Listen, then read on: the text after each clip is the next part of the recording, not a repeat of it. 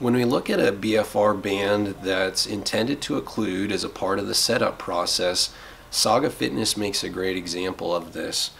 I want to show you how the vascular system responds during the setup process and then eventually how we get to a safe place with training.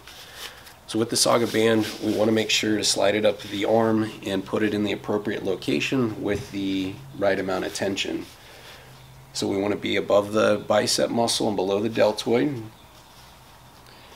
And then we want to secure the band down to a place where it's firmly on my arm, it's not sliding up or down, but yet I can still get a couple fingers underneath the edge.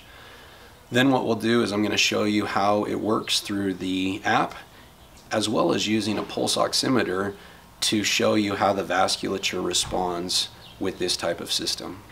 I have the Saga Fitness band on my right arm, and we're going to use this as an example of how to set up a device that's intended to occlude as a part of the setup process when utilizing blood flow restriction training. This helps us determine what's called the limb occlusion pressure, which is the place that I lose my pulse.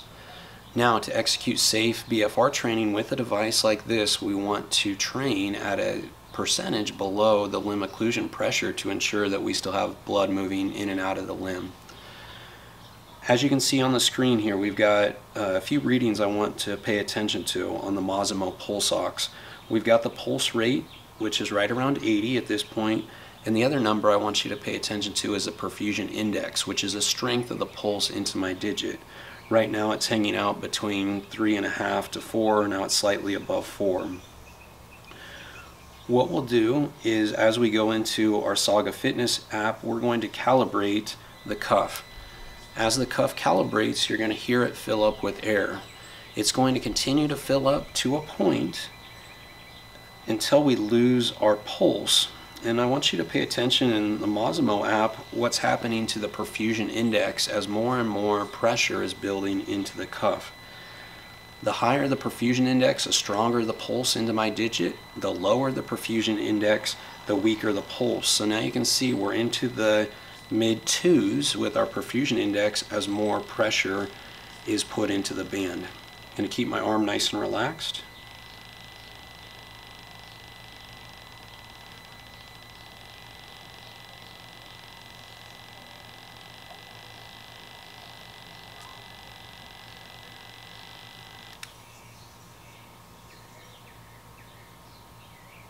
Okay, so we get to a place where then the cuff deflates, we lose a pulse, as you can see it flashes off the screen, and then everything starts to come back again. So we lost our pulse periodically to determine our limb occlusion pressure.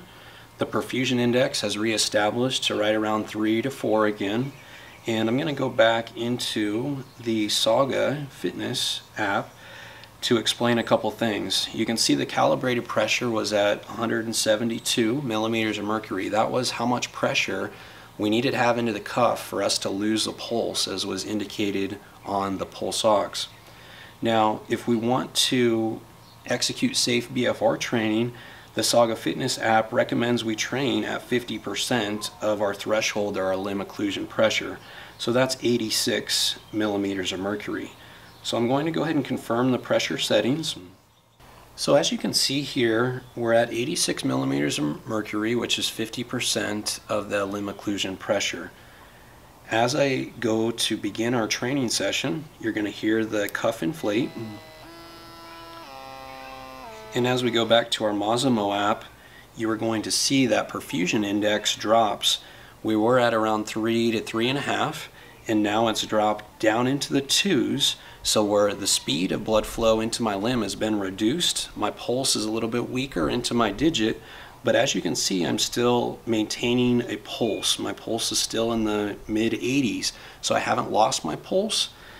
The perfusion index is less. This is a good example of how we use the occlusive-based device to set up our limb occlusion pressure, to train at a specific percentage of that, but yet I can still ensure that I have blood flow moving in and out of my limb, and I'm still maintaining a pulse rate as I'm beginning to exercise.